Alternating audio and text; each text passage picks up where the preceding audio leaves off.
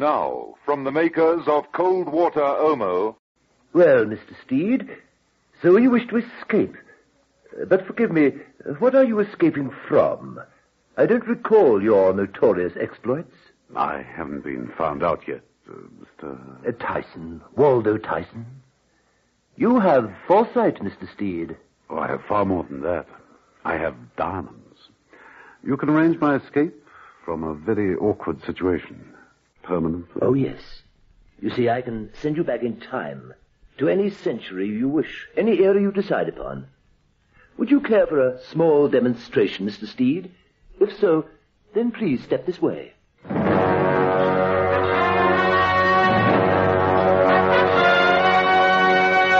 The Avengers.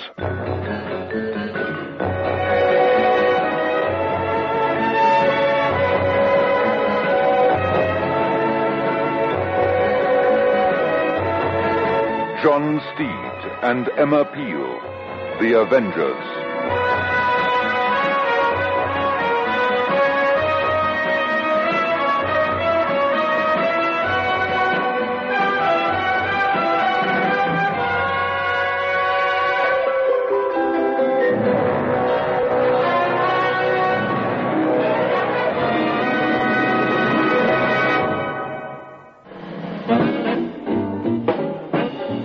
Episode 3 of this story, in which Emma Peel heads for danger and John Steed experiences his first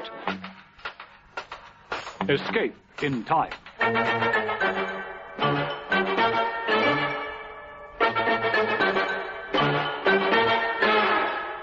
John Steed had successfully followed the escape routes taken by various other wanted men. It had taken him from a barber's shop into an eastern gallery run by a very beautiful Asiatic girl called Anjali. She had insisted that he be blindfolded before handing him on to a chauffeur called Manners, who had driven him down into the country. He was received in a large 16th century house by Waldo Tyson, a man who claimed to be able to transport people in time. If Steed looked and sounded rather skeptical, it was because that's exactly how he felt. Yes, they're all skeptical at first. That's why I insist on the trial run, as it were. But first, tell me how you heard of us, Mr. Steed. Oh, through a friend of a friend of a friend. I see. Of course, you know our terms. 50% of what I've acquired. The diamond. Yes, sir. You see, my problem is immediate. Then we will deal with it immediately. Mine is a unique service, Mr. Steed, and one that has been utilized by many before you. Breshener, Joubert, B.B. Ginn, Colonel Josino. Ah, yes. He disappeared quite recently, didn't he? Reports say he's in Canada. Reports are quite wrong. Colonel Josino wished to remain in this country, but not to live in the present. But he can come back in the future? Oh, no. He'll never be here again. He chose the turn of the century, you see. He is now living in 1904. Oh, I suppose that'll be safe enough. Of course. Where better to hide than in the past. It's a place where authority may never pursue you. That's incredible, if it can be done. I can see that you will never be convinced until you have experienced it, like all the others. What period of time would you like, Mr. Steed?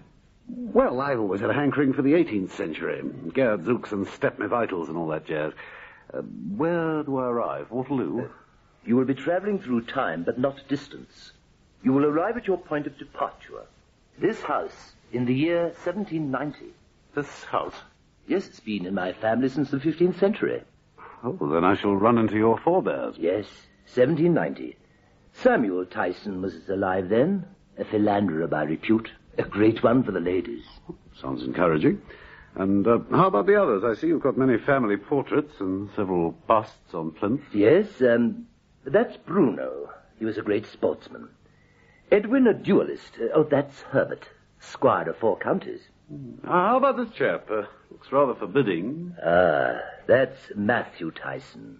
He was the black sheep, an inquisitor, a torturer. It is said that he invented the rack. Well, I think I shall prefer Samuel the philanderer much more in my line. All right. Are you ready to find out? Well, as ready as I shall ever be, I suppose. Right. Then I will set the machinery in motion. Tyson walked over to a panel in the wall and touched a button. The whole wall slid away. In the recess was what looked like an enormous computer. Tyson made several adjustments. Ready, Mr. Steed? Enter the time tunnel through that door over there. Well, just walk into it, just like that. Just as though you were entering another room. But don't be afraid. You'll come to no harm. I will be in complete control. Now, you may experience a little dizziness at first. That's just the centrifugal force. Don't worry. Let yourself succumb to any form of drowsiness. It won't harm you. Ready? Yes, ready. Then, bon voyage. John Steed found himself in a tunnel, the walls of which seemed to start to spin around him. Lights flashed overhead. Steed began to feel dizzy. He staggered forward. It was as though he was walking into a mist, walking very unsteadily on air. The sounds around him increased to a crescendo. And then he remembered no more until he opened his eyes and found himself in a room filled with period furniture. Well, it's Georgian, all right. It looks lived in. A window. Steed walked to the window and drew aside the heavy lace curtains. There was a fine view of the English countryside. A coach and horse clattered up. Samuel the Philanderer by repute, with a girl on either side. There was the sound of girlish laughter from behind a door. Steed moved over and listened. No, if Samuel Tyson touches me, you take a whole whip to me. Oh, Samuel's outside of his latest doxy. Come on. Steed moved off and opened the main door. He found himself back in the time corridor. Again, the same experience, the swirling walls, the lights, the gradual increase of sound, until, walking through the mist once again, Steed fought to regain his senses.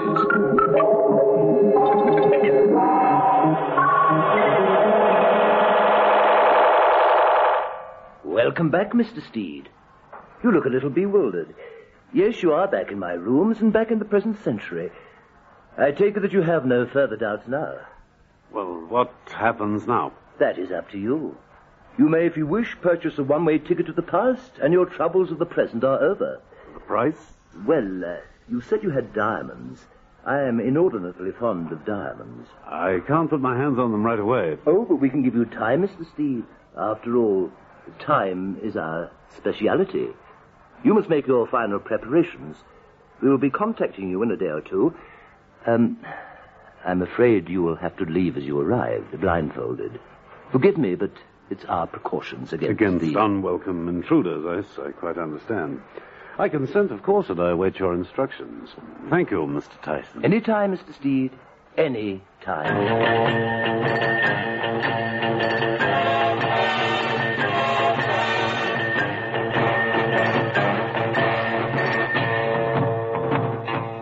While all this was going on, Mrs. Peel was getting impatient. She'd not heard from Steed and had nothing to report to Mother. She wanted to try the escape route herself, but she could hardly call at the barber's for a haircut. Eventually, she risked it and called at the shop. I wonder if you have any aftershave lotion. It's a present for a friend of mine. Oh, plenty, miss. The present's for Mr. John Steed. You may know him.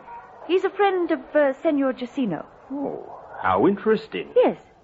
Mr. Steed's going away on a trip. This is a farewell present. Well, we all of us want to get away from it all at some time or another, don't we? You too, miss? Me too. Then I suggest you try the Eastern Galleries down the street. Plenty of interesting gifts for sale there. So they tell me. Thank you. Thank you very much. And a short while after that, Mrs. Peel was being interviewed by Anjali. A woman? Our European agents should have warned us. I shall have to check with head office. Head office already know. They were my original contact. Even so, I was told to expect an efficient operation. The minimum of fuss. If this is an example of your efficiency, then I shall leave and... No, wait. I should have been warned, that's all. Very well. I'll see what can be arranged. But please to take a seat. I will see how soon transport can be arranged. It should not be long. Please, be seated.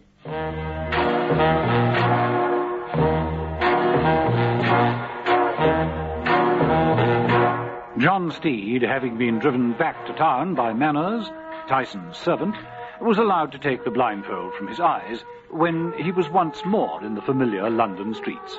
Steed headed for Mrs. Peel's apartment. Mrs. Peel? Mrs. Peel? Strange. Not here. No note. Steed then drove as quickly as he could to the tower and checked with Mother in his headquarters. No, Steed. Mrs. Peel hasn't been in, and she hasn't telephoned. You say that there's some sort of time machine in Tyson's house? That's right. I experienced it myself. And uncanny it was, too. I went back to a sort of Georgian period. We all seem to be getting steeped in history. The atmosphere here is hardly one of mod cons.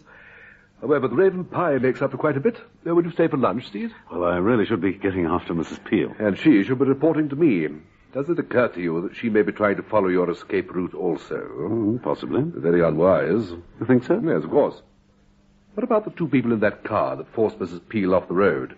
They must be part of the Tyson setup. If they recognize her, Mrs. Peel will be in very grave danger. Yes, you're right there. I think I must get back to Tyson's house somehow. But you say you were blindfolded when you made the journey there and back. That's true, but I might be able to manage it. Take someone with you. Clapham will drive you. I'll arrange it. First thing after lunch, all right? If you insist. I do. Take it easy, Steed. One mustn't lose one's head, particularly in the tower. Thou hast a lean and hungry look, but lunch will be served at any minute. It's beef. Plenty of beef eaters around here, you know. Well, a little pre-luncheon gin, Steed?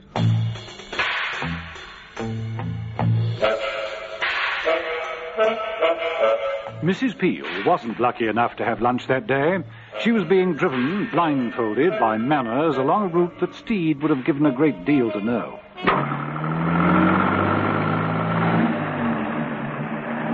How much further do we have to travel? We're not all that far.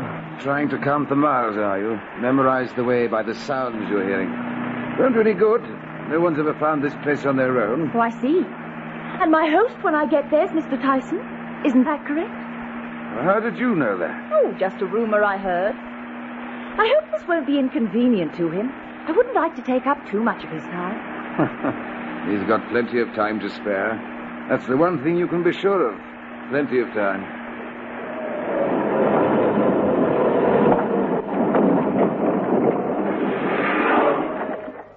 Come on, lady, this is it. This is where we get out. Where are we? You'll find out. In time.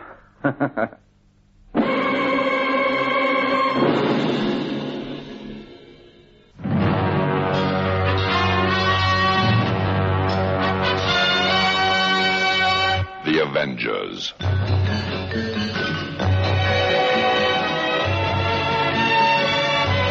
Listen every evening, Monday to Friday, to John Steed and Emma Peel, The Avengers. Brought to you by the makers of Cold Water Omo.